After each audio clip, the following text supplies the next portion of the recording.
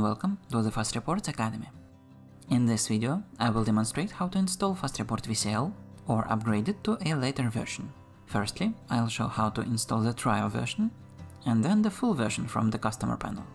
To skip to the installation of the full version, proceed to this timecode. So, if you would like to try out FastReport VCL before the purchase, you can go to this section of our website. You can find a link to it in the description. There are several packages that you can try out, but if you want to try out the report designer and the report engine in general in the quickest way, you can download the compiled demo. Click on this entry, fill out the form if it gets offered to you, and you will receive the file.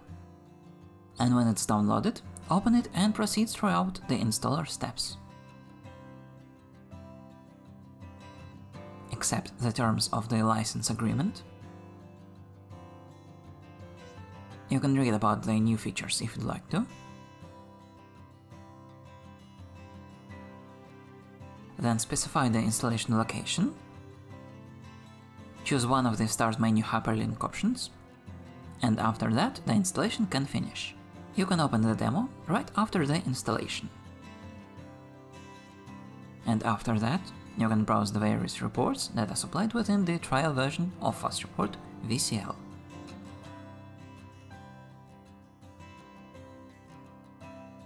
And now, I'll show the installation of the full version of FastReport VCL. To install it, you need to access your customer panel on our website. You can access it by this link, and again you can find it in the description. The customer panel will have a list of products you own. If you can't find a product, check your profile and make sure it's not hidden. So as you can see, there are two important parts of the product card: the download section and the section with your license key. So, download the version you'd like to install, either the stable version or the current one, which includes all the recent changes. And copy your license key with this convenient button.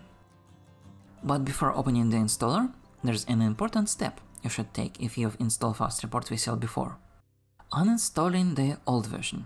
Find the Uninstall FastReport VCL hyperlink in your Start menu and open it. Choose the Uninstall option in the list and go through the installer steps. And, an important detail, after FastReport VCL is deleted, check the following folders for FastReport related BPL files. After a successful uninstall, these files should be missing, but just in case something goes wrong, make sure they are deleted. While we were uninstalling the previous version, the installer of the new one has been downloaded. And let's proceed with the installation.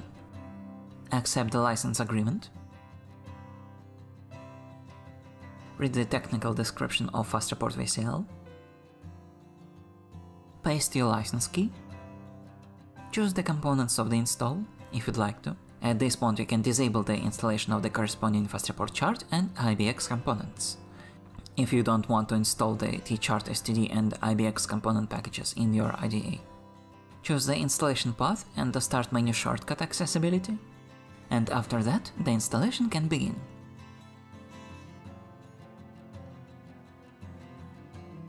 After the installation, you should run the Recompile wizard. And in it, you can configure your installation of FastReport VCL. The most important option is compiling the FastReport libraries for Delphi version that you need, and after you do that, everything is installed and configured. This was today's lesson on FastReport VCL. If you have any questions or suggestions, leave them in the comments. And be sure to check out other videos on the channel, in which we demonstrate FastReport VCL and our other products in detail. You can find all the playlists in the description.